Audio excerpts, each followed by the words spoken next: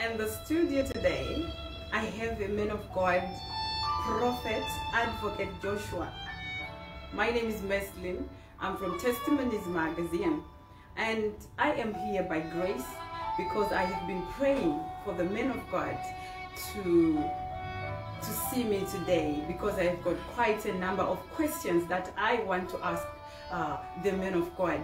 So welcome everybody who is watching here live on Facebook with Prophet Advocate Joshua.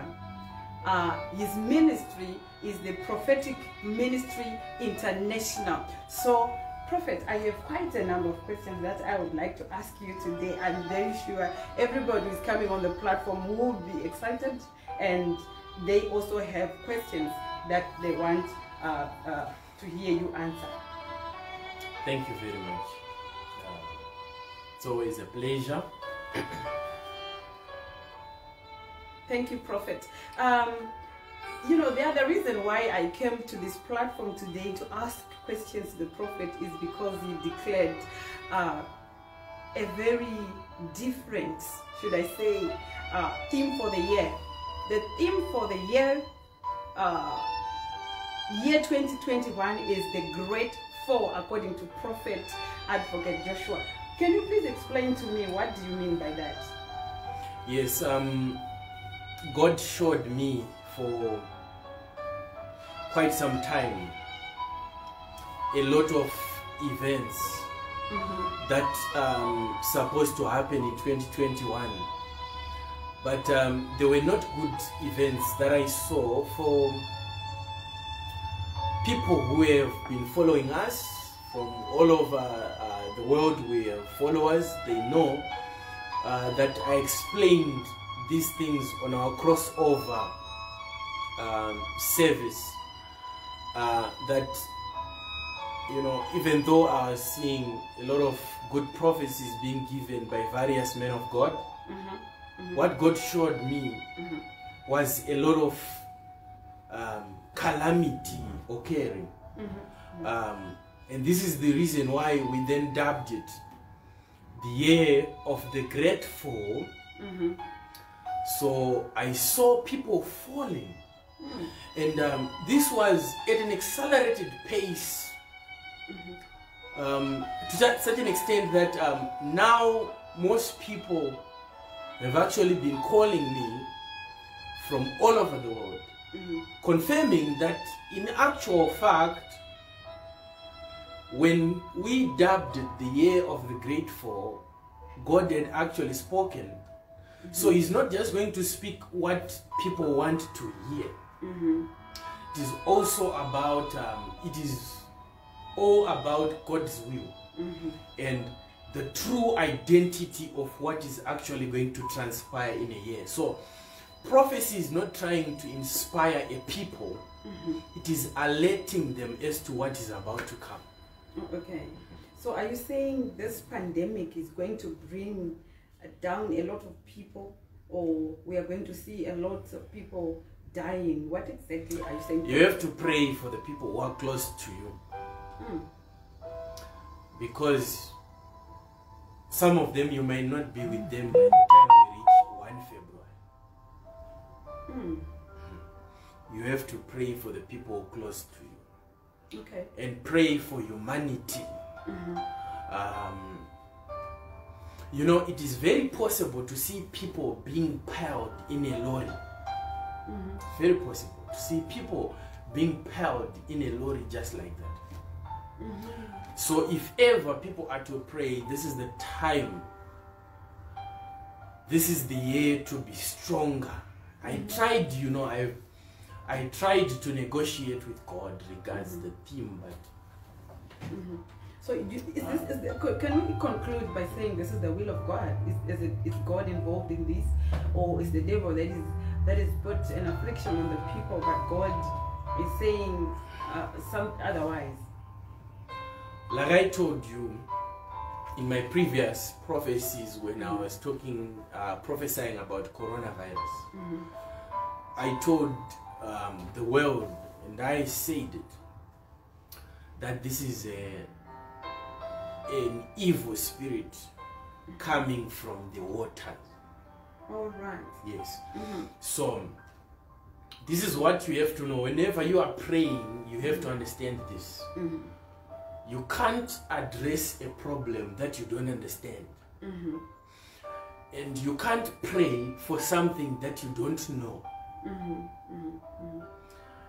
It is like trying to assist in a situation that you don't appreciate. So in order for people to pray, they have to know the source of the problem. All right. So, you know, sometimes I look at politicians and talking about giving various theories regards this pandemic. And the true identity of this pandemic is one that emanates from the water. It's an evil spirit that the world is battling with. The world is not dealing with something physical. They are dealing with a spiritual entity. Okay, so if this is a spiritual entity, are we saying people can get prayed for and this and get rid of the disease? Because I believe that anything that's spiritual can manifest itself in the physical. But then if it's something that is touching in the spirit, then it can only be addressed by a spiritual man. Is it possible that when a person is suffering from COVID-19, they can also get prayed for and they can recover? You have actually answered yourself. Okay. Yeah, hearing you asking me the question, I could actually pick the answer. You can't run away from the fact that the solution is with us right now. You can't run away from it. You can't run away from the fact that before COVID came, our God was already there. You can't run away from it. Yes. You also can't run away from the fact that COVID-19 is too small when you begin to talk about the kingdom that we belong to. You see, there are actually some people who are looking at you now, watching you from various countries, who had the disease that you are talking about. And we prayed for them. And they were healed. Wow. So the fear that people have is actually a lack of understanding of scripture and a lack of faith. Because you people must tell me something. How do you become afraid of something whose solution you have already been given? If I have a solution to something, I have no reason to be afraid. Yes. But what specific solution, Prophet, can you say you have right now to this pandemic? My only solution, not only to this pandemic, because if we say to this pandemic, it's like I cherry pick solutions for for various problems as they come, to say my solution for. You see, I'm not a Sangoma. If you have ever gone to a Sangoma, I've never been there, but I've heard stories. If you go to a Sangoma, maybe for a problem of not being married, you are given a few sticks that you put in water and you drink. But for buying a car, maybe you are told to bath 20 times. See, here we have one solution. That one solution, it is J and an E and an S and a U and an S. That's Jesus. You know it. You know it. I do. Yes, Prophet. That's the only one solution there is. But you know, yesterday I had a chat with quite a number of friends on a prayer group. It's a WhatsApp prayer group, and they kept on bombarding each other with questions like, we are Christians, but sometimes we get frustrated because we don't get our answers. And some were talking about getting delayed answers. What do you say to such? Because somebody could be suffering right now, but somebody has been frustrated before, maybe praying for something, it never happened. But now they're faced with a situation where they are supposed to believe that God has to deliver a solution to them. What do you say about that? You see, the problem that many people have, it is not that God does not answer them. It is that they don't hear when the answer is given. Oh. You see? Okay. I'm with you, Prophet. There are certain people whose answers were already given, but they don't know. Because if your answer is to be given today, you have to be aware that it has been given.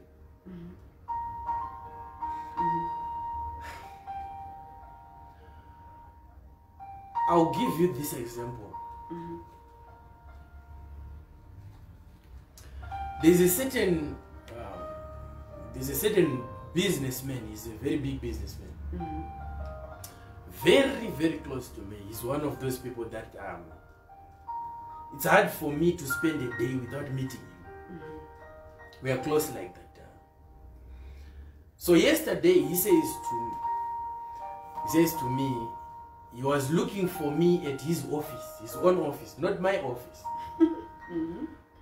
And in his mind, he says it hadn't registered that I had left his office. But in his mind, I was in his office. You were still there? Yes. So he was looking for me at his own premise when I was at my own premise. So you have a class of Christians who are not aware of the true reality of events in the spirit. So some of them, if you clearly analyze them, you're going to realize that the answers that they prayed for, they are frustrated over what is already there. So you're saying if you are not spiritually alert, answers are there. But Yes. because you lack discernment, Yes. you don't get to know that you already have your answer. I'm telling you this. There are Okay. people who are not aware and who will never be aware unless Jesus comes into their lives so that they are able to see. Jesus says, having eyes you do not see, having ears you do not hear. So he's not just talking about physical sight. He's talking about a special sight which comes in the spirit. Not the sight that you can say, I can see you sitting where you are and I can see that, I can see this. No. He's talking about spiritual sight. Spiritual sight. So we have a lot of Christians who are not aware of what is happening even in their own kingdom. My God. You know what? This is a very special topic, which I believe that if we start talking about it, we might not end up, fulfilling what we are here for. But from what the prophet is saying, I am catching something. We do not have 5 senses, right? Indeed. And as human beings, we are human beings, but we are also a spirit, which makes us people with 10 senses. So as we live, we must be conscious of the other 5 senses and not only be conscious of the physical senses. Am I right, Prophet? Indeed. Okay, thank you very much. Prophet, you are very, very young. What would be the height of your success, and where do you see yourself in the next 5 years? That's a question that I must say you are the first person to ask me that question. Thank you, Prophet. But 5 years, we must have impacted millions, if not billions, of people. We must have changed the lives of many by bringing them to Christ. So here you're not just talking about prophesying and giving prophecies that are fulfilled. You are talking about impacting nations to such an extent that we bring them to Christ, to the full understanding of who Christ is. Amen. And ensuring that each and every nation on this earth, I'm sure that we have managed to reach each and every nation on this earth now. We managed to accomplish that. Each and every nation. In this world, we have managed to impact each and every nation. We have managed to reach out to each and every nation on this earth in our administration. But we want to increase our reach such that in each and every of those nations we expand our reach to such an extent that you have millions in every nation being impacted. Okay. Yes. If I may just ask out of interest, what is your vision in terms of soul winning? Yes, I must say in terms of soul winning is my number one mission. Yes. Hell zero, heaven full. Hallelujah. Yes. That is the goal. In fact, when you look at Matthew in chapter number 28, it says that go ye therefore, so that you can make disciples of all the nations. So this is the mission which many have coined the Great Commission, because you ought to be ensuring that you bring all nations to become disciples of Christ. Yes, because time is surely okay. I'm sure there's another man of God out there, for somebody who's starting ministry, or somebody like myself from the Jesus of all nations. You know, I also have my own vision regarding soul winning. So my question to you will be, what strategies are you putting in place? Because you said you are now registered in each and every nation on this earth. How are you managing to do that? You see, I can't say I managed to do that. I have a manager, and his name is Jesus. Amen. So how that happens, I can't fully explain it. Sometimes I find things happen. We receive calls from weird countries. Some countries that I didn't even know exist. But you find them calling us. I remember in 1 year we had a certain gentleman coming to see us, and he was saying he saw a man in his city carrying flyers which were written Prophet Advocate Joshua, and we had not sent an emissary there. Wow. Okay. Remember when he came, he actually blessed me with an iPad. And he was saying he was just told by a man who was standing in his city to say, go and see this man. So when you look at those things, I can't really attribute it to my personal management. Yeah, true. This is everything to do with what God does. The Messiah, the anointing. Prophets, you being young as you are, I still want to ask you a question. When did you receive your call, and how did you know that God had called you as a prophet? I was called into ministry at a very young age, such that by the time I was in primary school, I was already prophesying. Wow. The first prayer that I made, I was 5 years old. That's when I started, that's when I made my first prayer, kneeling down. I remember that prayer. So It's something that I was born with. Yeah. All my life I have known God to walk with me. Hallelujah. To such an extent that if I try to think about the number of prophecies that I've given, At primary level, when you were still in primary, I'll run short of numbers in actual fact, because this is something that started at a very young age. So I can't even remember the number of prophecies that I have given even till now. When I was in primary school, I remember I could describe even the manner of operation of thieves that had come to operate within our area. oh my God. And I could tell events way before time. Such that all my family members, those who passed on, I would talk about it before. Even when you talk about big events like weddings, I would talk about them way before.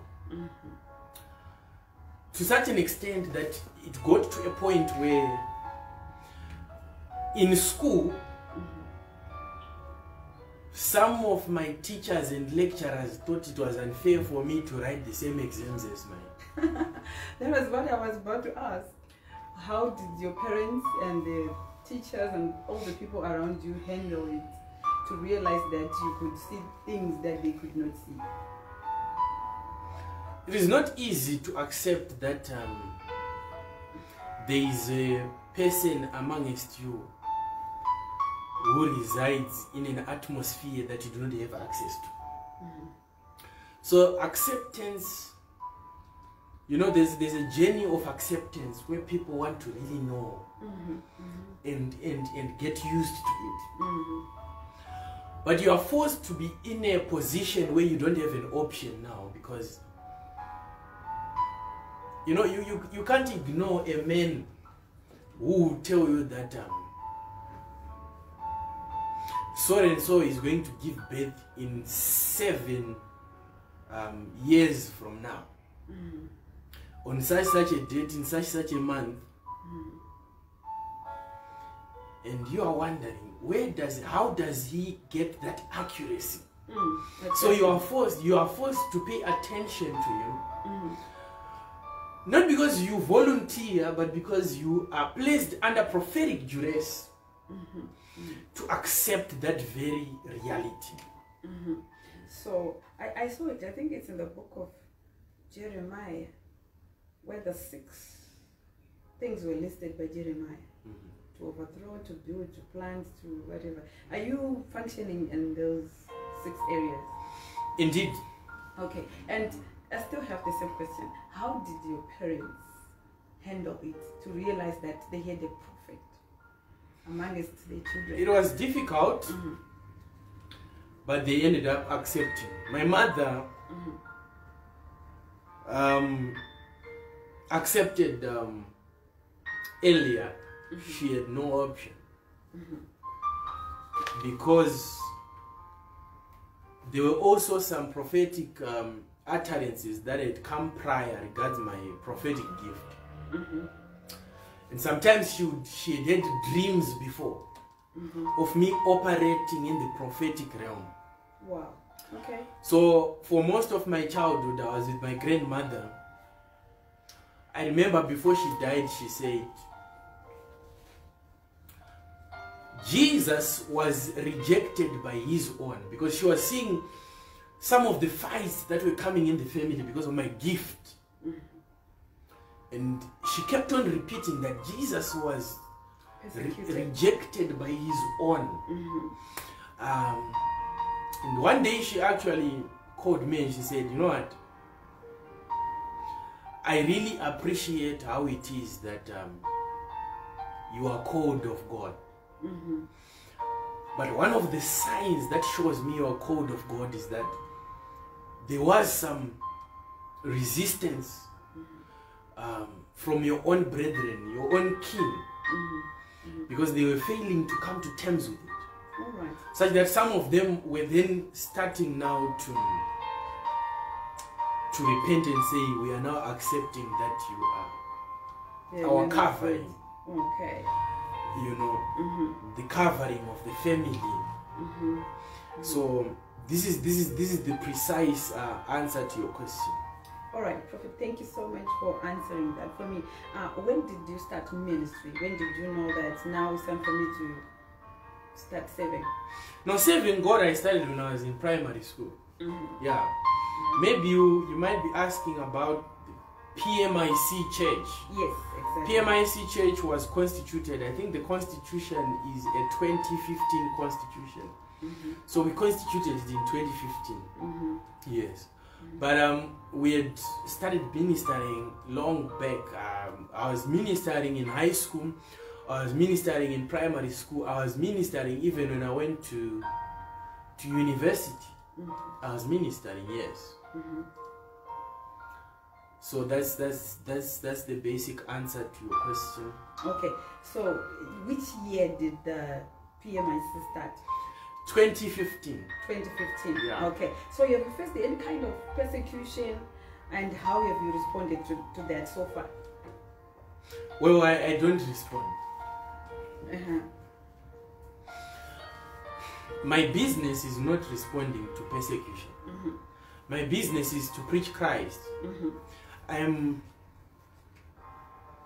also human.